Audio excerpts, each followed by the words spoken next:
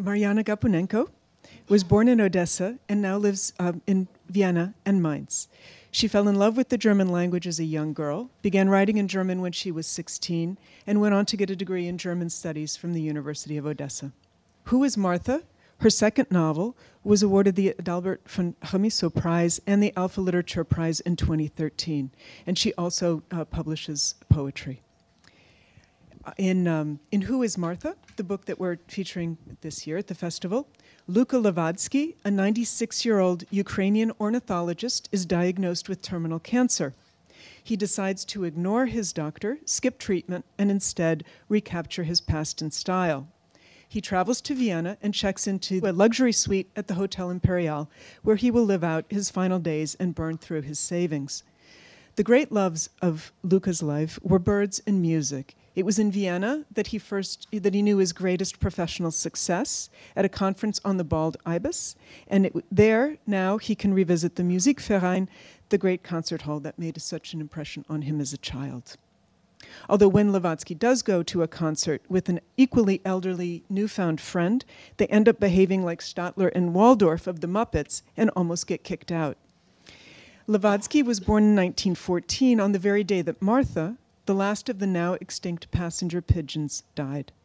Lewadsky also feels like he's the last of a dying breed, but he manages in his final extravagant gesture to connect with more people in a few days than he had in his entire life.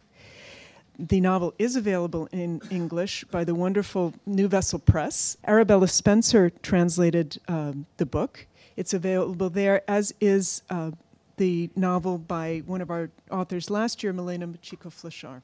So please take a look. And Marjana? Thank you, dear Tess. Thank you for inviting me. It's great to be here. You know, I always thought there is no New York, but then I came, I saw it, and I have to admit it does exist. And is it okay? And it's great, it's beautiful, it's wonderful. Am 6. November 2010 landete Lewadsky in Wien. Es war Samstag und kurz nach 4. Zum Hotel Imperial, sagte er mit brechender Stimme zum Cobra-Rücken des Taxifahrers. Oh, Imperial, sagte der Taxifahrer mit seiner Lederjacke knirschend. Wissen Sie, dass es das beste Hotel der Stadt ist? Ich weiß, sagte Lewadsky und spürte sein Herz an die Pforten des Hirns klopfen. Wie lange bleiben Sie da? Ich weiß es nicht. Unsere Sprache sprechen Sie aber sehr gut. Das Lob aus dem Mund des pechschwarzen Mannes brachte Lewadsky zum Lachen. Woher kommen Sie? Fragte Lewadsky mit hartem Akzent. Aus dem Osten. Lewadsky machte eine Pause. Aus der Ukraine. Es fiel ihm auf, dass er log.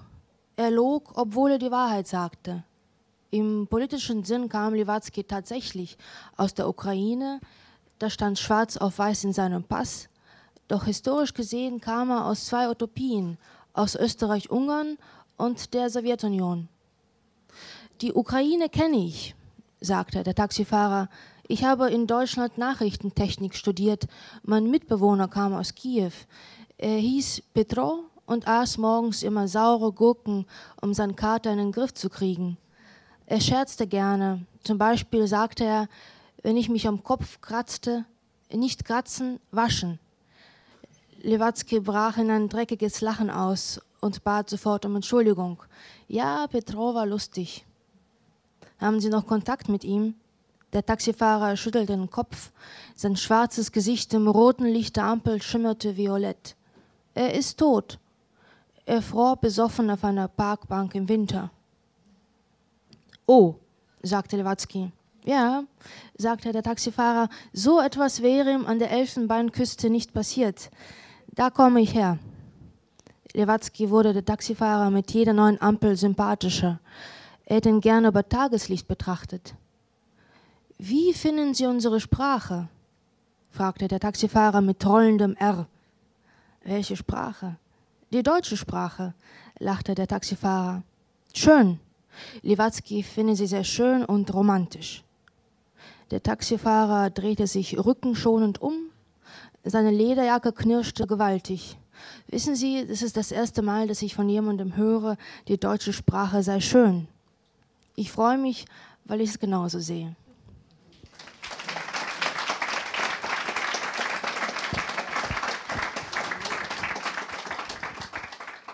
On November 6, 2010, Lavatsky landed in Vienna. It was a Saturday and shortly after 4. Hotel Imperial, please, he said in a cracked voice to the broad, cobra-like back of the taxi driver. Oh, Imperial, said the taxi driver, his leather jacket squeaking. You know, it is the best hotel in town. I know, Lavatsky said, and felt his heart pounding at the portals of his brain. How long are you staying there? I don't know. You can speak our language very well. This praise coming from the mouth of a pitch-black man made Lavatsky laugh. Where are you from? He asked Lavatsky with a heavy accent. I'm from the east. Lavatsky paused. From Ukraine. He noticed he was lying. He was lying even though he was telling the truth. In the political sense, Lavatsky really was from Ukraine. It was written in black and white in his passport. But from a historical perspective, he was from 2 utopias, Austria-Hungary and the Soviet Union.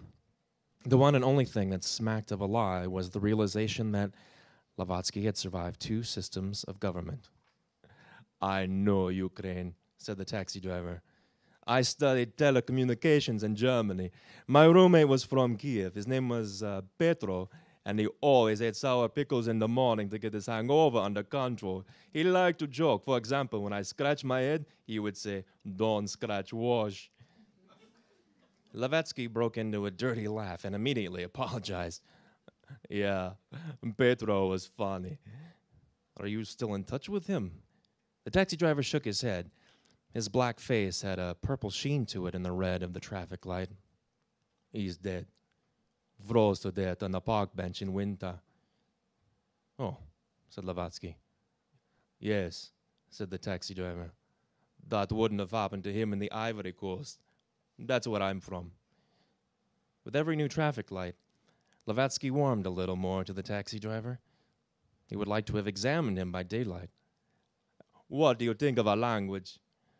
The taxi driver asked him. Which language? The German language. The taxi driver laughed. Beautiful? Lavatsky thought it was a very beautiful language and romantic. The taxi driver cautiously turned around, his leather jacket scrunching madly. You know, this is the first time I am hearing someone say that German is a beautiful language. I am pleased because I think it is too. Well, I am pleased to hear it, Lavatsky said. He would have liked to continue talking about the beauty of the German language, but didn't say anything. He remained silent and took pleasure in the rising bubbles of joy, savored the experience of sitting beneath the roof of a car with a special person, a black taxi driver, Ivorian by birth, someone who had studied telecommunications, who had borrowed the German language. Lavatsky smiled in the darkness of the taxi. What do you think of the EU? The man from the Ivory Coast wanted to know. The EU is a blessing. Migratory birds, for example, have always been real Europeans. That's terrific, said the taxi driver. Terrific, he repeated softly, as if a state secret had just been entrusted to him, and he had understood its meaning. Lavatsky's drinking cane exited the taxi like a gentle hoof, followed by a slightly clumsier Lavatsky. A liveried bellhop disappeared through a side door with his suitcase. Goodbye, Lavatsky waved to the taxi driver. A chain of fireflies lit up the darkness of the car's interior. Take care, the taxi driver shouted. Long live the birds. Smiling, Lavatsky stepped from the revolving door into the hotel lobby. A reservation has been made for me. Lavatsky is my name. Luka Lavatsky.